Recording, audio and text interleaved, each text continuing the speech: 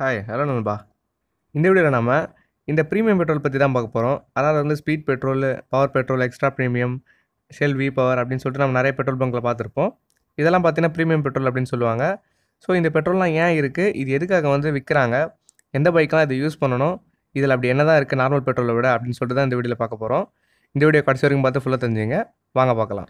First இந்த premium பெட்ரோலுக்கும் அதாவது இந்த ஸ்பீட் பெட்ரோலுக்கும் நார்மல் பெட்ரோலுக்கும் இருக்கிற வித்தியாசம் என்னென்னு கேட்டிங்கன்னா ஒரே ஒரு வித்தியாசம் தான்.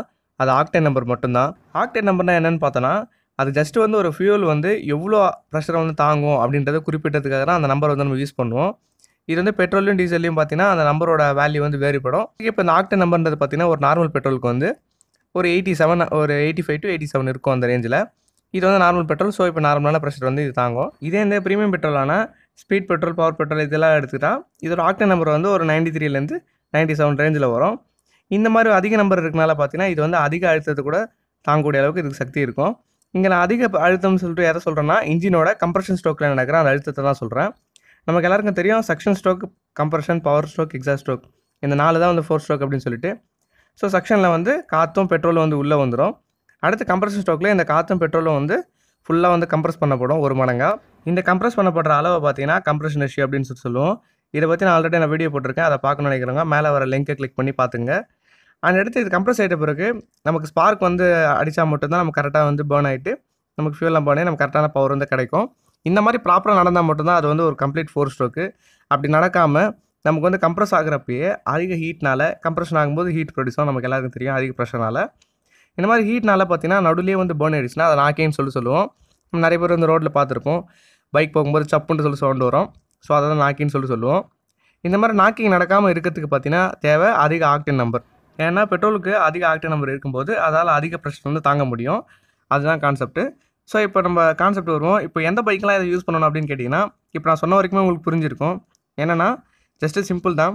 இப்போ நான் சொன்ன வரைக்கும் என்னென்னா அதிக ப்ரெஷர் இருந்தால் அதிக ஆக்டேன் நம்பர் தேவைப்படும் அப்படின்னு சொல்லியிருப்பேன். அதிக ப்ரெஷர்ன்றது எங்கே இருக்கும், அதிக கம்ப்ரஷன் ரேஷியோ உள்ள பைக்கில். அதிக கம்ப்ரஷன் ரேஷியோன்றது அதிக சிசி உள்ள பைக்ஸ் தான் இருக்கும். அப்போ வந்து இந்த ஸ்பீட் பெட்ரோல் அப்படின்றத எங்கெல்லாம் யூஸ் பண்ணணும் அப்படின்னு கேட்டிங்கன்னா ஒரு கம்ப்ரஷன் ரேஷியோ, அதாவது வந்து ஒரு 11 கம்ப்ரஷன் ரேஷியோ மேலே இருக்கிற பைக்ஸ் எல்லாத்துக்குமே பார்த்தீங்கன்னா இந்த ஸ்பீட் பெட்ரோல் அப்படின்றது யூஸ் பண்ணலாம். அதாவது ஒரு எக்ஸாம்பிள் பார்த்தீங்கன்னா NS200, டியூக் 200 இதுக்கெல்லாம் பார்த்தீங்கன்னா 11 மேலே இருக்குது கம்ப்ரஷன் ரேஷியோ. இது 11 கீழே இருக்க பைக்ஸ் வந்து நம்ம யூஸ் பண்ண தேவையில்லை. ஏன்னு கேட்டிங்கன்னா அந்த கம்ப்ரஷன் ரேஷியோ இருக்க அளவுக்கு வந்து நார்மல் பெட்ரோலே போதும். அதுவே கரெக்டாக பேர்ன் ஆகிட்டு எந்த ப்ராப்ளமும் இல்லாமல் நடக்கும், எந்த ஒரு நாக்கிங்கும் நடக்காது. இது நம்ம அதிக சிசி போகிறப்ப நார்மல் பெட்ரோல் யூஸ் பண்ணலாம். பட் ஆனால் நாக்கிங்கோட சான்ஸ் வந்து கொஞ்சம் அதிகமாக இருக்கும். அதுக்கு பதில் நம்ம வந்து ஸ்பீட் பெட்ரோல் யூஸ் பண்ணுறப்போ கொஞ்சம் நல்லாவே இருக்கும் பர்ஃபார்மன்ஸு இந்த 200cc மேலே இருக்க பைக்ஸுக்கெலாம். இப்போ உங்கள் பைக்ஸுக்கு வந்து இப்போ இன்கேஸ் வந்து 11க்கு மேலே இருக்குன்னா நீங்கள் தாராளமாக யூஸ் பண்ணலாம். நீங்கள் நெட்டில் சர்ச் பண்ணி பார்த்துக்கலாம் உங்கள் பைக்கோட கம்ப்ரஷன் ரேஷியோ என்ன அப்படின்னு சொல்லிட்டு. அப்போயே உங்களுக்கு தெரிஞ்சிடும் இது நீங்கள் யூஸ் பண்ணலாமா வேணாமா அப்படின்னு சொல்லிட்டு. ஸோ இப்போ நான் சொன்ன கான்செப்ட் வரைக்கும் பார்த்தீங்கன்னா NS200, டியூக் 200 யூசர்ஸ்லாம் பார்த்தீங்கன்னா ஒரு டவுட் கண்டிப்பாக வந்திருக்கும். ப்ரோ நான் இவ்வளோ நாளாக நார்மல் பெட்ரோல் தான் யூஸ் பண்ணுறேன், எனக்கு நாக்கிங்கில் எதுவுமே வந்தது இல்லையா அப்படின்னு சொல்லிட்டு உங்களுக்கு டவுட் வரும். நான் நாக்கிங் வந்து கன்ஃபார்மாக வரும்னு சொல்லலை, நாக்கிங் வரதுக்கான சான்சஸ் இருக்குன்னு நான் சொல்கிறேன். ஸோ அந்த மாதிரி நீங்கள் 200cc மேலே யூசர்ஸாக இருந்தீங்கன்னா கண்டிப்பாக நீங்கள் ஸ்பீட் பெட்ரோல் யூஸ் பண்ணுறது கொஞ்சம் பெஸ்ட்டாக இருக்கும். பட் நார்மல் பெட்ரோல் யூஸ் பண்ணாலும் ஒன்றும் அவ்வளோ பெரிய டிஃப்ரென்ஸ் இருக்காது. ஆனால் நாக்கிங் வரதுக்கான சான்சஸ் இருக்குது, அவ்வளோதான் கான்செப்ட். ஸோ இதே ஒரு 1000cc பைக்ஸ்லாம் நீங்கள் நார்மல் பெட்ரோல் யூஸ் பண்ணிங்கன்னா கண்டிப்பாக நாக்கிங் நடக்கும். அதுக்கெலாம் வந்து அதிக ஆக்டேன் நம்பர் உள்ள ஃபியூல் தான் தேவைப்படும். ஸோ அதுதான் கான்செப்ட். அண்ட் இப்போ நான் சொன்ன வரைக்கும் ஒரு சிலருக்கு வந்து டவுட் வந்திருக்கும், ப்ரோ பரவாயில்ல ப்ரோ இப்போ நார்மல் பெட்ரோலே ஓகேனா கூட நான் வந்து பவர் பெட்ரோல் போடுறேன் என்னோட 125cc 100cc பைக்ஸுக்கலாம், அதனால் என்ன ப்ரோ மைலேஜில் அதிகரிக்கும் அப்படின்னு கேட்கலாம். ஸோ என்ன கேட்டால் பார்த்தீங்கன்னா டிஃப்ரென்ஸ் வந்து அவ்வளோ பெருசாக இருக்காது. ஏன்னு கேட்டிங்கன்னா நான் சொன்ன மாதிரி அந்த 200cc மேலே இருக்கும்போது தான் அதோட டிஃப்ரென்ஸ் வந்து நீங்கள் பார்க்கலாம். அதே வந்து நீங்கள் நார்மல் பைக்ஸ் யூஸ் பண்ணும்போது எந்த டிஃப்ரென்ஸும் இருக்காது. ஏன்னா கரெக்டான கம்ப்ரஷன் ரேஷியோ எந்த ஒரு வித்தியாசமாக இருக்காது, நார்மல் பெட்ரோல் மாதிரி தான் இருக்கும்.